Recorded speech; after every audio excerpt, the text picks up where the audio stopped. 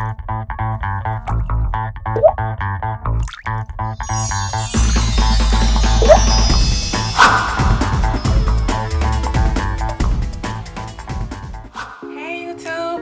am here with my very first video by myself.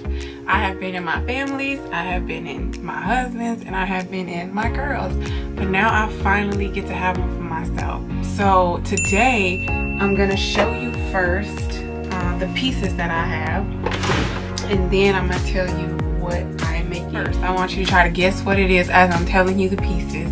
So this is a front leg pattern. There's two of them. And then this is the back leg pattern. There is also two of these. This is the front piece.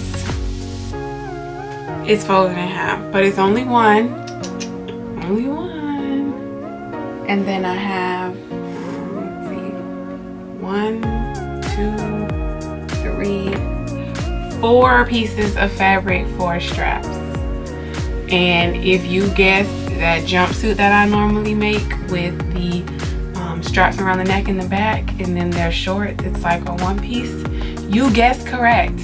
I'm just gonna make it just how it is with this fabric, just by itself. I was gonna add another piece, like a different piece to it, but I decided to just keep it solid, and we'll try it on after I make it and we'll see what it looks like. If it looks flawed, then I'll probably end up adding something to it, maybe like the clear panels that I normally put on the side of my biker shorts, or I don't know. Oh, I also at some point, not today, but I want to make a cover up. So this is going to end up being like a, I don't know if you can see it, but it's like a highlighter color in there to match the fabric that I'm about to make the jumpsuit with.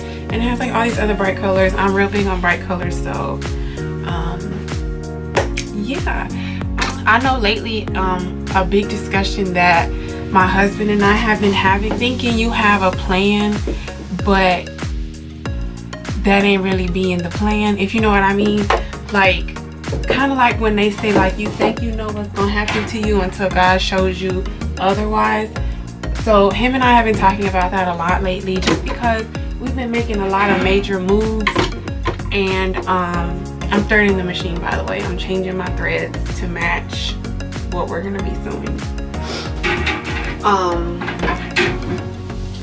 But yeah, we've been making a lot of major moves, a lot of risky moves, a lot of like investments and stuff like that. And we were discussing how like it's a little less risky when you calculate your moves as best as you can. You know what I'm saying? Like, you get what you put in, pretty much. Gerald and I never feel comfortable if we're just sitting still, right? So like, we are believers of like,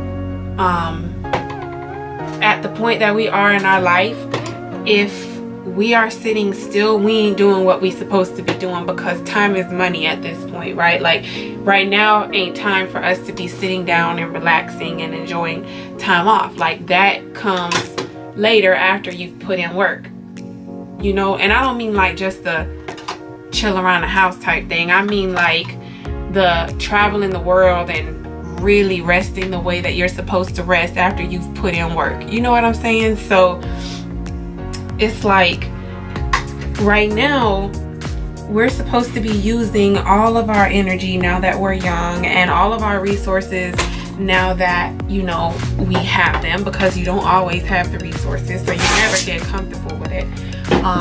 But like, just use all your stuff wisely. Your money, your time, you know, your connections, your everything. Use your resources wisely, because they are all blessings, and you know, like I said, time is money. So I feel like the more you put in, the more you're gonna get out, right? So there's no time to just be sitting still. I need to put in. I need to sow as many seeds as I can. Like, I look at it like there's this open field and it's mine. It's mine. It's mine to plant as much as I want to plant or as little as I want to plant. And I just have to continue to understand that the more I plant, the more things will grow, the more fruits I will see from my labor. Whereas if I don't plant any seeds, or if I plant little seeds, that means, right, like, one, I'm gonna have very little crop, and then for two, we all know that not every crop blooms, so I have less of a chance. So I just feel like right now all of my time should be spent sowing.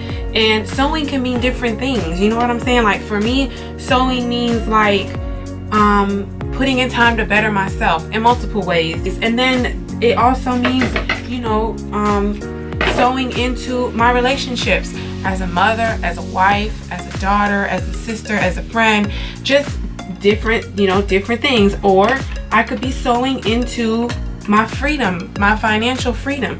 Like I was telling my husband, you know, when you've outgrown something or somebody, or when something is just, you know, just not of your character.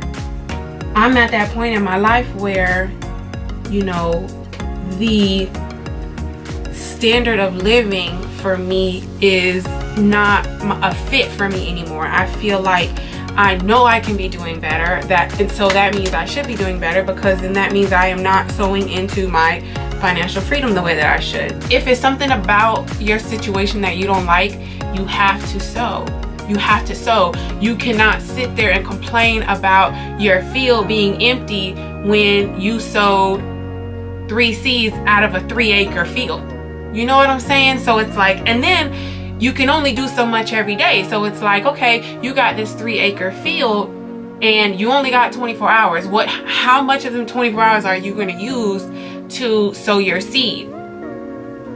When you sow your seed, are you fertilizing it? Are you, you know, kneading it? Are you, you know, they say sometimes you should talk to things that need to grow because it helps them grow faster or healthier, or whatever the case may be. Like, are you talking to what you've sowed? Like, are you nurturing it? Are you putting everything that you have into it? Because what you want to see from the ground is something, you know, miraculous. Like if I'm sowing a seed, I want my plant to be top notch. I don't want a weed. You know what I'm saying? So I see risk taking as something that it's risky, but you also are in control to a certain extent, if that makes sense.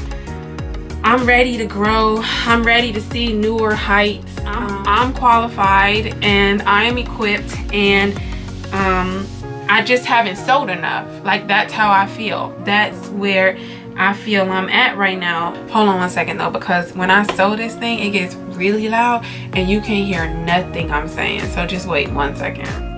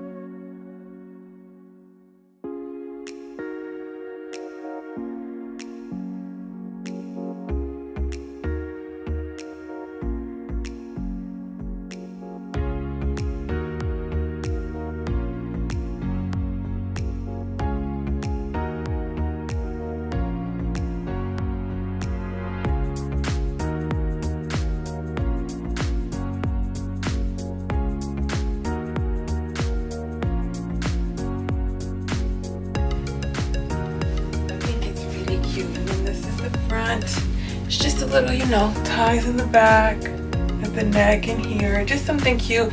I want to wear it to like a, I don't know, like I'm either gonna do a pool party, because the event I'm going to, it's a 3-day event, and it has a pool party, but it also has a yacht party. And remember, I'm gonna end up, I'm gonna end up making some sort of cover up with this. I don't really know if I want to do